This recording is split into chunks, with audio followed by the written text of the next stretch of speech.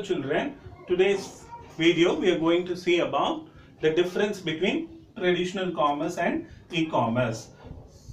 Traditional commerce na enna the e-commerce வரதுக்கு முன்னாடி நம்ம எப்படி commerce செஞ்சிட்டு இருந்தோம் buying and selling செஞ்சிட்டு இருந்தோம் அதுதான் traditional commerce. E-commerce ன்றது கம்ப்யூட்டர் மூலமா செய்யற commerce. Okay, so அது என்ன difference னு பார்க்க போறோம். So இது வந்து ஒரு 5 marksல வரலாம், இல்ல any 2 difference னு சொல்லி 2 marks, இல்ல any 3 difference சொல்லி 3 marksல எப்படி வேணா வரலாம். So அதனால இம்பார்ட்டன்ட் எல்லாம் கவனிங்க, இது நீங்க ஓனாவே எழுதலாம். Okay, கவனிச்சிட்டீங்கன்னா okay. So இது வந்து எப்படின்னா, first traditional commerce is buying or selling of products and services physically. Traditional commerce na என்ன definition? Buying and selling of products physically. Physically na நம்ம கைகள் மூலமாவே பொருட்களை வாங்குறது விங்கிறது, அதுதான் traditional commerce. E-commerce ன்றது e-commerce carries out commercial transaction electrically on the internet. Okay, so internet மூலமா transaction நடக்கிறது electrically இல்ல electronically. Okay, on the internet மூலமா transaction செய்யறது e-commerce. Customers can face to face authenticate and talk to the merchant. Customer merchant na பொருளை விக்கிறவங்க. Okay, so customer merchant-ம் நேருக்கு நேர் பார்த்துக்க முடியும், பேசிக்க முடியும். Okay, பேரம் பேச முடியும். But neither customer nor merchant see the other. E-commerce-ல வந்து customer merchant-ம் பார்த்துக்கவே மாட்டாங்க. இன்டர்நெட் மூலமா எல்லாமே நடக்கிறதுனால they will not see each other. Physical stores are not feasible to open at all times. இப்போ ஷாப்ஸ் வச்சிருக்கோங்கன்னு வச்சுக்கோங்களேன். ஓகே, அந்த ஷாப்ஸ் வந்து மார்னிங் டு நைட் வரைக்கும் இருக்கலாம், அது 24 hours ஓப்பன் பண்ணி வச்சிருக்க முடியாதுல்ல. ஸோ காலையில் 9 o'clock இருந்து ஈவினிங் நைட் 10 o'clock அந்த மாதிரி தான் ஷாப்ஸ் ஓப்பனாக இருக்கும். அந்த ஏர்லி மார்னிங் 5 o'clock இல்லை லேட் நைட்ஸ்லேயும் அந்த ஷாப்ஸ்லாம் ஓப்பன் ஆயிருக்காது. பட் ஆனால் இ-காமர்ஸில் பார்த்தீங்கன்னா அது நம்ம வீட்டில் இருந்தே எந்த டைமில் வேணாலும் நம்ம பையிங் அண்ட் செல்லிங் பண்ண முடியும். ஓகே, ஸோ அது all the 24 hours a day, 7 days a week அது workingல தான் இருக்கும். Products can be inspected physically before purchase. இதுதான் ஒரு பெரிய பாயிண்ட். நம்ம பொருட்களை வாங்குறதுக்கு முன்னாடி அது நல்லதா இருக்கா அப்படின்னு தொட்டு பார்த்து செக் பண்ணி வாங்க முடியும். எந்த பொருளா இருந்தாலும் வெஜிடபிள்ஸோ இல்லை ட்ரெஸ்ஸஸோ இல்லை ஃபோன்ஸோ எதுவும் இருந்தாலும் நம்ம பார்த்து செக் பண்ணி நம்ம வாங்க முடியும். பட் இங்க வந்து cannot be. ஓகே, e-commerceல அந்த மாதிரி இன்ஸ்பெக்ட் பண்ணி நம்மளால வாங்க முடியாது. Okay, scope of business is limited to a particular area. அந்த business வந்து ஒரு பர்டிகுலர் ஏரியாக்கு மட்டும்தான் அது தெரிஞ்சிருக்கும். பட் e-commerceல வந்து இட்ஸ் குளோபல். நீ ஒரு வெப்சைட் மூலமா நீங்க ப்ராடக்ட்ஸை ஹோஸ்ட் பண்றீங்க, சேல் பண்றீங்களா, anybody in the world can buy it. But நீங்க ஒரு ஷாப் ஓபன் பண்ணீங்கன்னா அந்த ஏரியால இருக்கிறவங்க மட்டும்தான் வாங்க முடியும். Okay, so this is the first 5 differences. Next, sixth difference, resources focus supply side. Okay, so in the traditional commerce-ல வந்து suppliers-க்கு தான் main importance கொடுப்பாங்க. Suppliers கிட்ட தான் அந்த full control இல்ல power இருக்கும். Okay, but e-commerce பொறுத்த வரைக்கும் resource focus on demand side. Demand-க்கு customers-க்கு அதிகமான importance இருக்கும் இங்க e-commerce-ல. Okay, next வந்து business relationship is linear. Business relationship is linear அப்படின்னா என்ன அர்த்தம்னா, ட்ரெடிஷனல் காமர்ஸ்ல வந்து என்ன நடக்கும், ஒரு கடை இருக்கும், இந்த கடைக்கு பிசினஸ் பொருட்களை வாங்குறதுக்கு சில கஸ்டமர்ஸ் வருவாங்க, அந்த கடைக்காரர் வந்து அந்த பொருளை அந்த பீப்புளுக்கு விற்பாங்க, அந்த மக்களுக்கு விற்பாங்க. அப்போ அந்த கஸ்டமருக்கும் அந்த பிசினஸ் மேனுக்கும் இருக்கிற ரிலேஷன்ஷிப் வந்து லீனியர். அதாவது வந்து என்னன்னா, அவங்க 2 பேர் ஒரே இடத்துல இருக்கிறாங்க. ஓகே, so வாங்குறவரும் விற்கிறவரும் ஒரே இடத்துல ஒரே கடைக்குள்ள நின்று they do the transaction. So it is linear. But business relationship is linear na in a straight. Okay, so business relationship is end to end. End to end na enna, இங்க வந்து விற்கிறவர் ஒரு ஊர்ல இருப்பாரு, வாங்குறவர் இன்னொரு ஊர்ல இருப்பாரு. ஓகே, so அது வந்து ஸ்ட்ரெயிட் ரிலேஷன்ஷிப் கிடையாது, எண்ட் டு எண்ட். வேற ஏதோ ஒரு ஊர்ல இருப்பாரு. So it is straight to straight relationship in e-commerce. End to end relationship in e-commerce. ஏன்னா கஸ்டமர் ஒரே இடத்துல ஏதோ ஒரு அமெரிக்கால இருப்பாரு, சப்ளையர் வந்து இந்தியாலயோ சைனாலயோ இருப்பாங்க. So the relationship is end to end. But இங்க வந்து என்னதான் வேற வேற ஊர்ல இருந்தாலும் அவங்க நேரடியா மீட் பண்ணி பொருளை வாங்குவாங்க traditional காமர்ஸ்ல. So it is relationship is linear. Marketing is one-way marketing. அதாவது இந்த ட்ரெடிஷ்னல் காமர்ஸ்ல one-way marketing. One-way marketingனா என்னன்னா அவங்க வந்து பேனர்ஸ் வைப்பாங்க ரோட்ல, அப்படி இல்லைன்னா வந்து டிவியில் அட்வர்டைஸ்மெண்ட் போடுவாங்க, பேப்பர்ஸ்ல வந்து அந்த பேம்ப்ளெட்ஸ் எல்லாம் கொடுப்பாங்க. That is common to every one. அந்த ஏரியாவில் இருக்கிற எல்லாருமே அந்த அட்வர்டைஸ்மெண்ட்டை பார்ப்பாங்க. இங்கே யாருக்கு வேணுமோ அந்த கடைக்கு போய் அந்த பொருட்களை வாங்குவாங்க. ஸோ இந்த மார்க்கெட்டிங்ன்றது it's open to all. That's one way. நான் அட்வர்டைஸ்மெண்ட் பண்றேன், இது யாருக்கு வேணா அதை போய் ரீச் பண்ணலாம். பட் இ-காமர்ஸ்ல பொறுத்த வரைக்கும் ஒன் டு ஒன் மார்க்கெட்டிங் என்னன்னா, இப்போ நீங்க உங்க போன்ல ஏதோ ஒரு சர்ச் பண்றீங்கன்னு வச்சுக்கோங்க. ஃபார் எக்ஸாம்பிள் லேப்டாப்பை பத்தி சர்ச் பண்றீங்க. ஓகே, ஸோ அப்போ இம்மீடியட்டா என்ன ஆகும்னா அடுத்து வந்து உங்களுக்கு வந்து நீங்க எதை சர்ச் பண்றீங்களோ அதை வச்சு உங்களுக்கு மார்க்கெட்டிங் ஆஃபர்ஸ் வந்துகிட்டே இருக்கும்.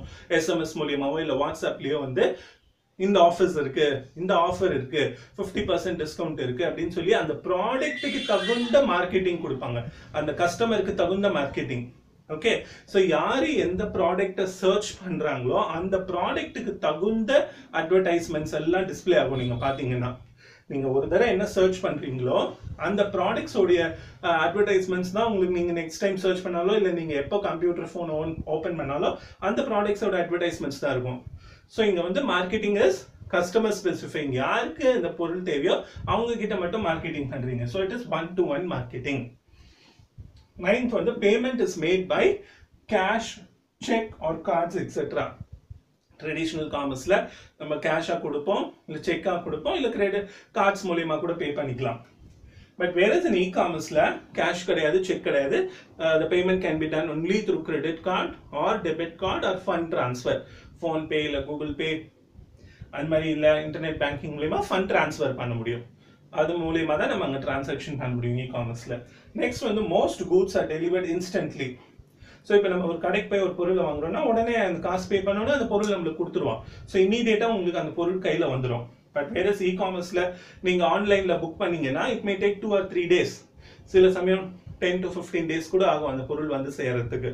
ஒரு ஃபோன் ஆர்டர் பண்றீங்கன்னா it will take 2-3 days. No, so it takes time to transport goods. Okay, this is the difference between traditional commerce and e-commerce.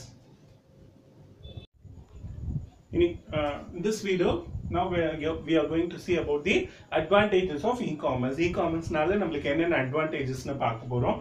First advantage வந்து operated on all days and all the day.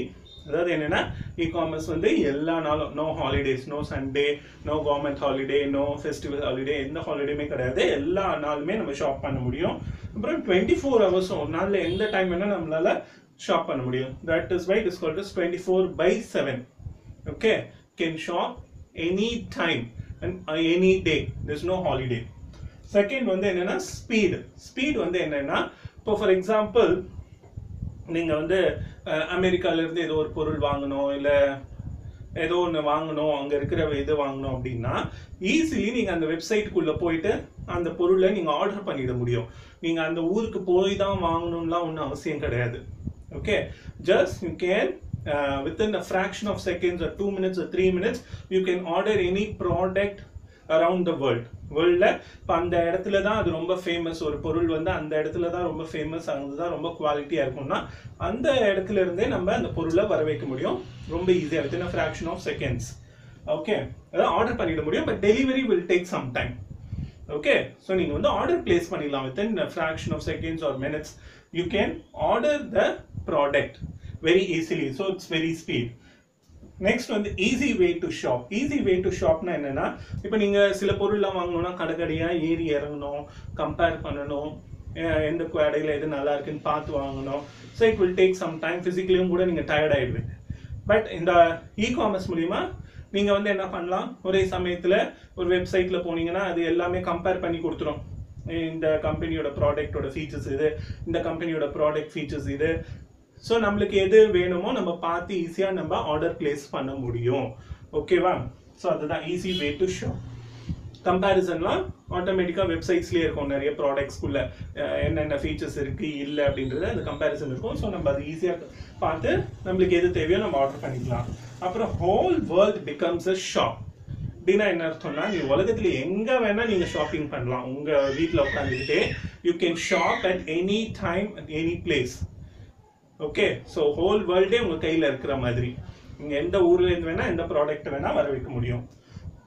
Customers can shop from home or anywhere. நீங்கள் வீட்டில் உட்காந்துக்கிட்டோ இல்லை காரில் போயிட்டு இருக்கும் போதோ இல்லை ட்ரெயினில் போயிட்டு இருக்கும் போதோ எங்கே வேணால் இல்லை ஆஃபீஸில் இன்டர்வல் டைம்லையோ இல்லை பிரேக் டைம்லையோ இல்லை நீங்கள் எதுக்கோ ஒரு வெயிட் பண்ணிட்டு இருக்கிறீங்க ட்ரெயினுக்காக, அப்போ நீங்கள் அந்த ரயில்வே ஸ்டேஷன்லேயே உட்காந்துக்கிட்டே கூட you can order things. Okay so அதான் anywhere according to your convenience you can order the products. Okay, so these are the advantages of e-commerce. Okay, going to see the disadvantages of e-commerce. Okay, so e-commerce எல்லாத்துக்குமே advantages and disadvantages இருக்கும். அதே மாதிரி e-commerceக்கும் சில disadvantages இருக்கு. என்னன்னு பார்க்கலாம். First disadvantage வந்து transportation takes time. Okay, so நம்ம வந்து என்ன பண்ணுவோம், நம்ம வீட்டுக்கிட்ட இல்லாத பொருள் இல்லை ரேரான பொருள் தான் நம்ம முக்கால்வாசி ஆன்லைனில் ஆர்டர் பண்ணி வாங்குவோம். வீட்டு பக்கத்துலேயே கிடைக்காத பொருள் தான் நம்ம முக்கால்வாசி ஆன்லைனில் ஆர்டர் பண்ணி வாங்குவோம். அப்படி இருக்கும்போது அந்த பொருள் வந்து ரொம்ப நேரம் ஆகும். ஏன்னா அது ஃபாரின்லேருந்து வரணும் இல்லை வேறு ஸ்டேட்லேருந்து வரணும் அப்படின்னா transportation will take at least 2-3 days R even 1 week 10 days ஆகும். ஸோ அந்த transportation will take time. That's the biggest disadvantage of e-commerce. Next வந்து டிஃபிகல்ட்டி இன் ரிட்டர்னிங் goods. இப்போ நம்ம வந்து ஒரு பொருளை வாங்கிட்டோம், பட் அந்த பொருள் ஏதோ சம் டேமேஜஸ் இருக்கு இல்லை அந்த பொருள் வந்து சரியா இல்லை நம்ம எதிர்பார்த்த மாதிரி இல்லைன்னா ரிட்டர்ன் பண்ணோம்னா இப்போ நம்ம ட்ரெடிஷ்னல் காமர்ஸில் அந்த கடையில் எடுத்து போய் திருப்பி கொடுத்துடலாம். Will take it back and we can buy other things. Okay, cash கொடுக்க மாட்டாங்க, but we can buy other things. But ஆனால் இ-காமர்ஸில் ஒரு பொருள் வாங்கிட்டோம், அந்த பொருள் வேணான்னு ரிட்டர்ன் பண்ணோன்னா அது ரொம்ப நேரம் ஆகும். ரிட்டர்னுக்கு நம்ம ஃபர்ஸ்ட் ஆர்டர் பண்ணணும், அப்புறம் அவங்க கொஸ்டின்ஸ் கேட்பாங்க, ஏன் ரிட்டர்ன் பண்ணுறீங்க அப்படின்ட்டு. நான் அப்புறம் ரிட்டர்ன் பண்ணி எடுக்கிறதுக்கு ஒரு ஆள் அனுப்புவாங்க. அதெல்லாம் it will take so much of time and returning அதனால வந்து ரொம்ப ஒரு ஹெட்டேக் மாதிரி ஆகிடும் அது ரிட்டர்னிங் கூட்ஸ். நெக்ஸ்ட் வந்து ப்ரைவசி இஷ்யூஸ். ப்ரைவசி இஷ்யூஸ்னால் இப்போ சில வெப்சைட்ஸ்லாம் நம்ம ப்ராடக்ட் ஆர்டர் பண்ணி நம்ம பே பண்ணும்போது நம்மளுடைய டீட்டெயில்ஸ்லாம் கேட்பாங்க. நம்ம பேர், ஹவுஸ் அட்ரஸ்ஸு, அப்புறம் நம்மளுடைய ப்ரிஃபரன்சஸ் என்ன, நம்ம எந்த மாதிரி ப்ராடக்ட்ஸை விருப்பப்படுறோம் இல்லை என்ன மாதிரி அப்படின்னு சொல்லி நம்மக்கிட்ட ஒரு மாதிரி சர்வே மாதிரி எல்லாம் எடுப்பாங்க சில வெப்சைட்ஸில். ஸோ அப்போ வந்து என்ன ஆகும்னா அந்த டீட்டெயில்ஸ் எல்லாம் வந்து அந்த கம்பெனி வந்து சீக்ரெட்டாக வச்சுக்குமான்றது டவுட் தான். சில வேற கம்பெனிஸ்க்கு அது காசுக்கு வித்துடலாம் and that companies might misuse R information. Okay, so அதனால வந்து நம்ம பேங்க் டீட்டெயில்ஸு அந்த மாதிரி எல்லாம் நம்ம சில வெப்சைட்ஸில் தவறி நம்ம கொடுத்துடும் போது அப்போ வந்து அந்த பின் நம்பர் எல்லாம் சேர்த்து கேட்பாங்க. அப்போ கொடுத்துடும் போது they might misuse that information. நம்ம சில சமயத்தில் தவறாக கொடுத்துட்டோம் இல்லை வந்து அவங்க இன்டென்ஷனலாகவே நம்மளுடைய பர்சனல் இன்ஃபர்மேஷன் எல்லாம் வாங்கிட்டு they might misuse that information. So we should be very careful. So அது ஒரு டிஸ்அட்வான்டேஜ். நெக்ஸ்ட் வந்து physical product dispute. Physical product டிஸ்பியூட்னா என்னென்னா நம்ம இ-காமர்ஸில் வெப்சைட்ஸில் அந்த ப்ராடக்டோடைய ஃபோட்டோஸ் இருக்கும், அதை பார்த்து தான் நம்ம அந்த ப்ராடக்ட்டை ஆர்டர் பண்ணுவோம். சில ப்ராடக்ட்ஸ் வந்து ஃபோட்டோவில் வேறு மாதிரி இருக்கும், பட் ஆக்சுவலி நம்ம வீட்டுக்கு வரும்போது அது வேறு மாதிரி இருக்கும்.